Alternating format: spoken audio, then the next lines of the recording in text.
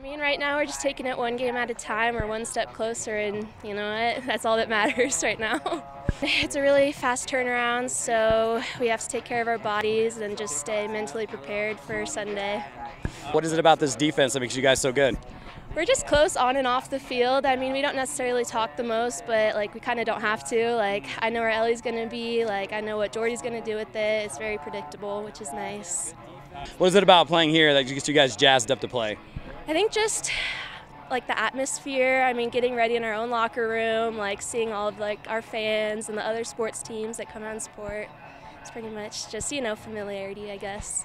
Every win counts at this point. All 9 points starting today really matter for us looking into the tournament. So it was big, and it's big to get a shutout at home, so it means a lot. You talked about playing here at home. You get the next 2, including today was 3. What is it about playing at home that you guys play so well? I mean, we take pride playing at home.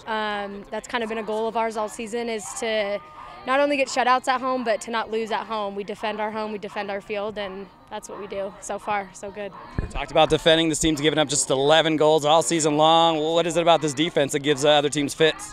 I think our defense is really connected. We don't really have to necessarily talk to know what each of us need from each other.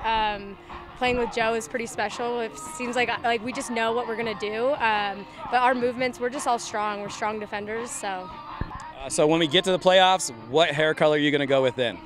Or is that a secret? I don't know. You guys might have to see, but purple's my favorite color, so we'll see.